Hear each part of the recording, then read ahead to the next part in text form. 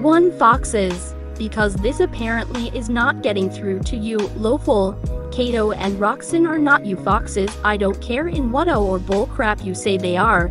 They are not your foxes, and evidently still under the ownership of Bud's evidence. If you really need it, if go to Bud's about page, it says only valid animals, which guess what lists Lowful, Kato and Roxanne, so they are not your foxes, and I don't care if you say they are.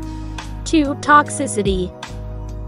She has made multiple videos of her haters. I know I made a hate video about her, but it just to mess with her and make her mad.